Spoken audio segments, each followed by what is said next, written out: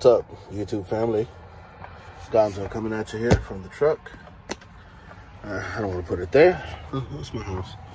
So, I wanted to give you guys a shout out real quick and let you know. By the time you see this video, all this stuff would have gone down already.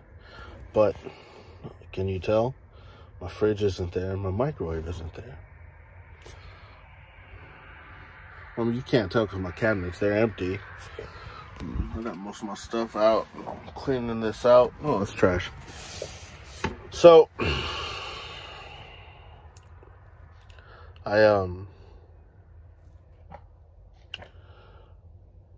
for now, my time at Prime is coming to an end.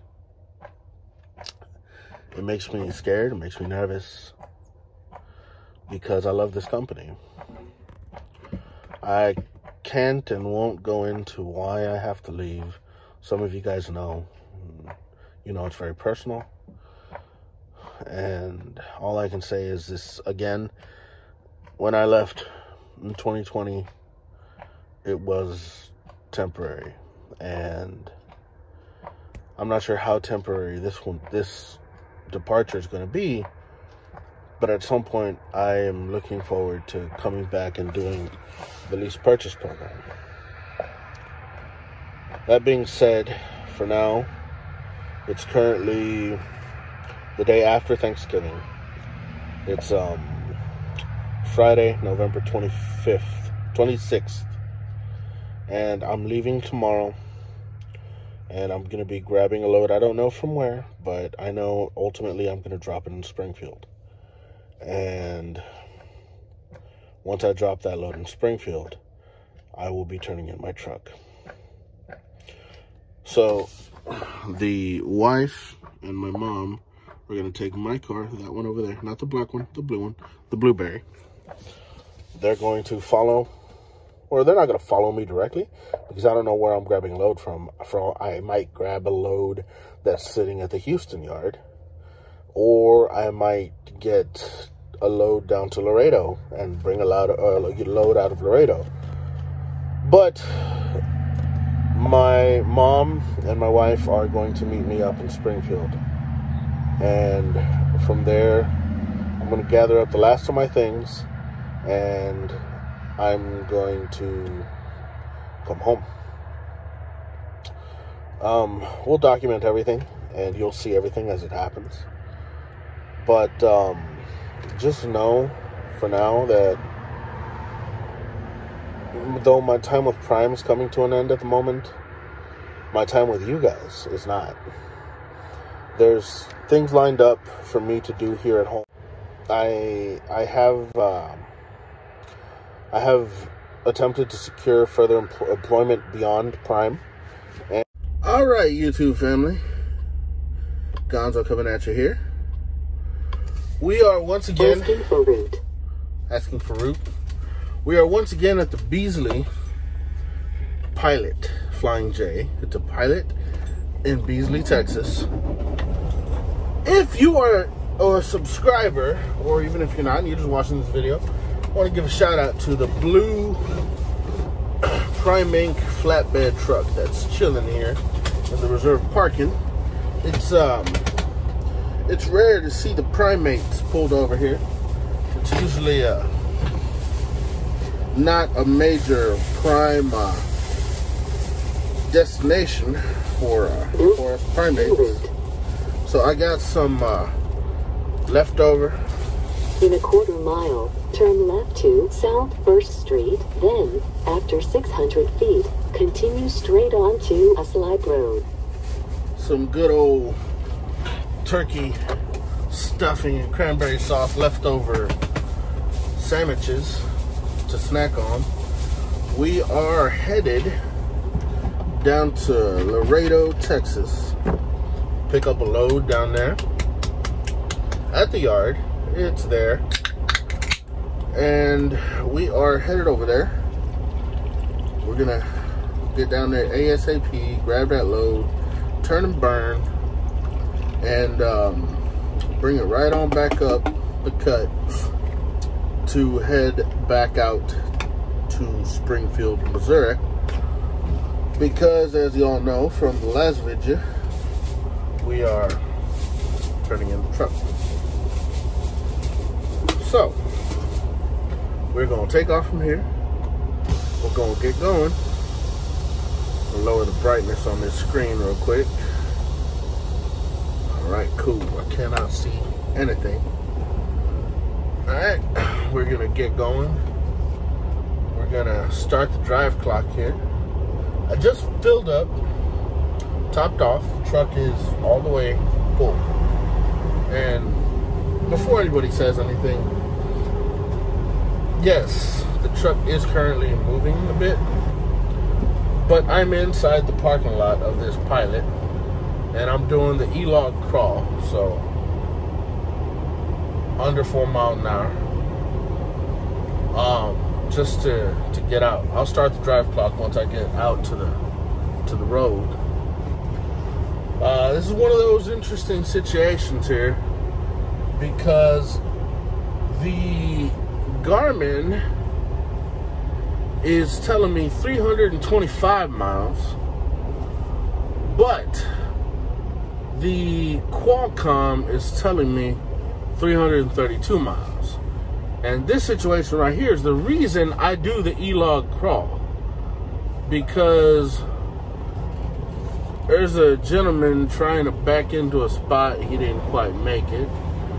So if I would have started my clock, I would have burnt like 45 seconds on my clock and then have to wait for him to park. Fortunately, he saw me coming. He's like, yeah, man, I'll let you go by, man. He didn't want to deal with that. He didn't want to catch these hands. I'm so full of it. I'm a lover, not a fighter, y'all. Anyway. But, yeah, so the Garmin is coming in for the win, saving us a couple miles.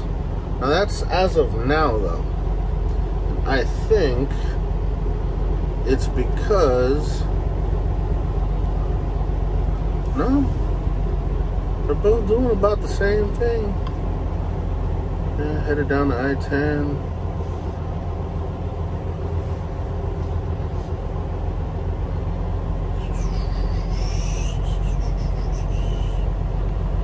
Oh, okay.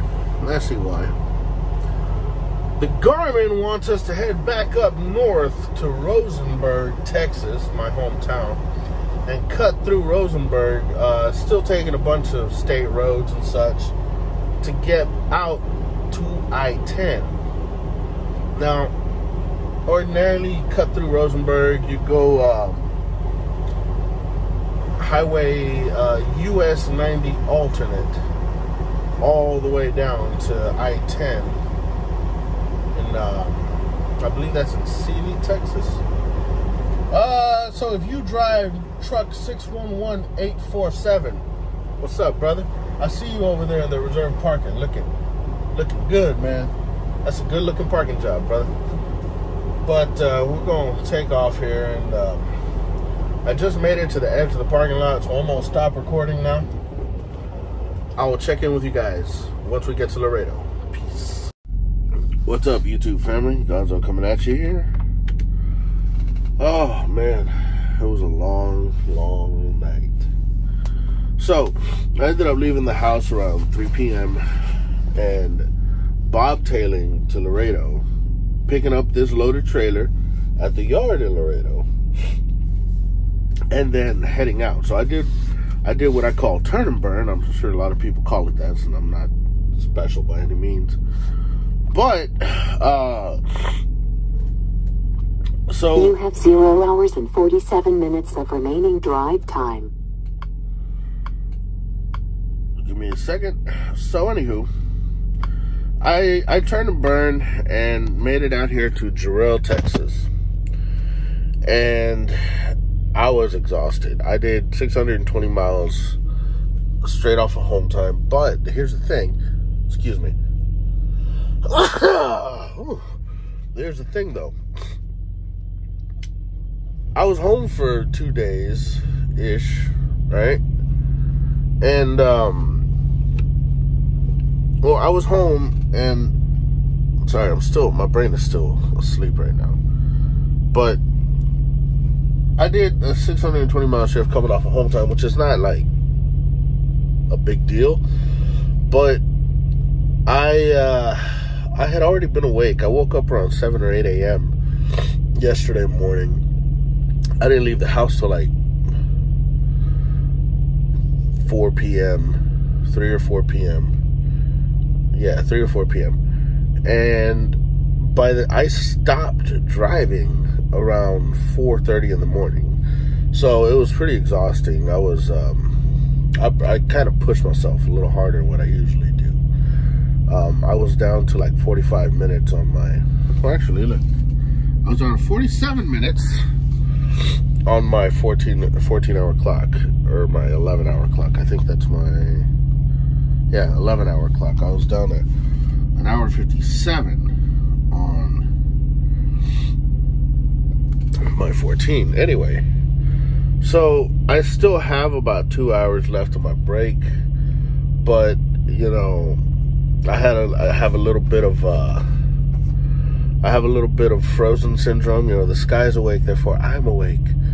And anywho, I'm gonna go inside here and use the facilities and go get me some Denny's. So let's go. What is up? What is up, YouTube family? Gonzo coming at you here with another fine recording. It's dark, obviously. I'm just leaving the yard. I'm in the Blueberry here in Springfield. Headed back to the hotel. I just took the last little bit of my stuff out of the truck. So I already sold, if you follow the Facebook group, you'll know that I was selling a couple of things, including my snow socks and trailer wires and trailer cables and a couple of things. Most of it's already sold except for the trailer wires. I'm not too worried. I can give those back to Inbound Outbound for credit, which is fine. But just want to check in with you guys. Yeah, so it was a crazy couple of days. Last time I spoke with you, I was going to Laredo to pick up a load. I bobtailed to Laredo, turned and burned, made it all the way to the Flying J in Jarrell, Texas. Jarrell. Or something like that, Jarrell, Texas. Drove about 620 miles that day. I was pretty beat, and I had like 45 minutes left on my 11. So I'm like, yeah, it's probably a good time to cut it off. And from Jarrell, Texas, I drove straight all the way through to Springfield, just over 600 miles. You know, coming up I-45 turns into 75, turned into, what is it, 69. Anyway, it was good.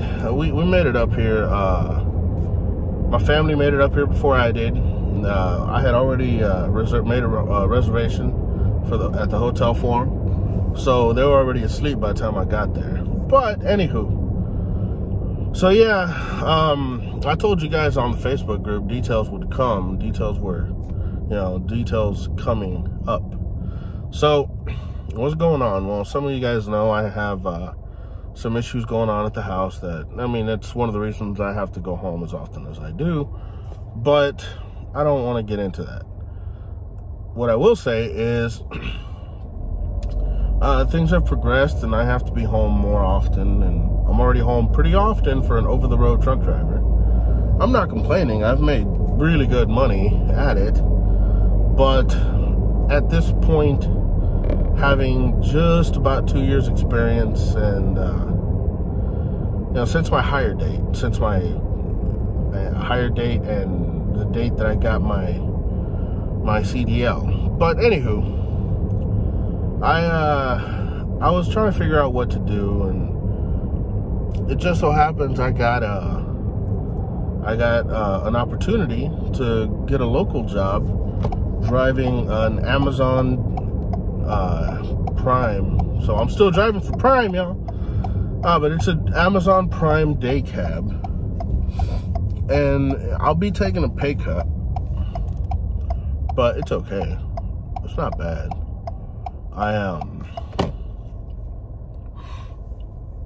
It's kind of, scary. Because, I mean, for better or for worse, Prime is what I know. Prime is where my heart's at, where my family is at.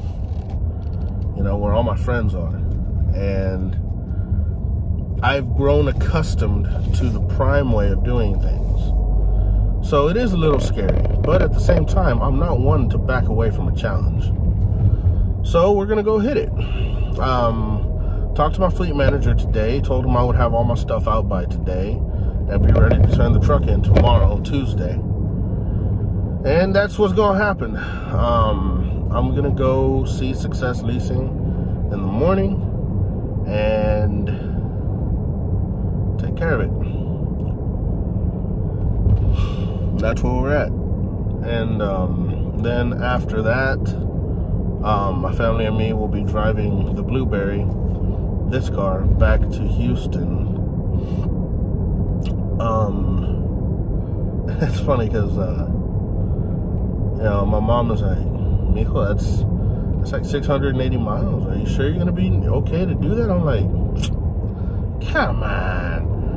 You know, I've done 660 miles in a 78,000 pound truck, you know, 80,000 gross vehicle weight rating, that only goes 65 miles an hour. I'll be okay. We'll make this happen. This car, if the speed limit's 80, guess what? I'm driving 80. I could do that in this car. So, yeah, I don't think I would be able to handle this as well as if my family wasn't here. Even if I had, like, gotten my nephew to drive the car up here for me and then gotten him a plane ticket home, it wouldn't have been as easy, you know? Having my family here, you know, the wife and my mom, and it just makes it easier because I remember seeing them as a reminder of why I'm doing this. You know, and I told my fleet manager when I talked to him, I'm like, look, man, this is not a permanent exit. Like, I mean, it could be. I can't put anything, you know, I can't put anything in absolutes because only a Sith deals in absolutes. Yes, I'm a Star Wars fan. What can I say? But I told him, man, if and when I come back to Prime, I'm going lease purchase, and I'm putting you down as my desired fleet manager. This boy, I can hear his grin over the phone. He's like, Gonzo, if you don't put me down as your fleet manager, I'm not approving your rehire application. He's like, he says, it has to come through me because I'm your fleet manager. So if you don't put me, I won't approve it. I'm like, bet. All right. But I'm just getting back to the hotel. So I'll check you guys out later. For now, love, peace, and chicken grease. I'll shoot another video tomorrow for you guys once I'm getting ready to turn in the truck. Peace out. Well, there she is for the last time. Bye, girl. She's been good to me. So, if you're watching this and you get 611946, just know you're getting a solid truck. I've done my best to keep her clean and keep her healthy. Always do my pre-trips properly. Always make sure everything, I'm on top of everything. So, 611946 is good to roll. Say bye, babe. We will head out, go back to the Blueberry, and walk away. But that's enough for this video. Thank you guys for watching. Like, comment, subscribe, ring the bell, all that good stuff. And I'll fill you guys in some more from the road and just in general. Like I said before, although prime time is coming to an end, that doesn't mean the channel's coming to an end. So we will still maintain. So for now, I'll check you guys out later. Put this video out a little today. It's currently Tuesday, the 30th, 9:29 a.m. I gotta go get checked out of the hotel and head out. Go back to Texas and make another video of a little off time I have. Probably get some music in, dust the old guitars off, and so yeah, we'll check in with you guys. But for now, we'll check you guys out later.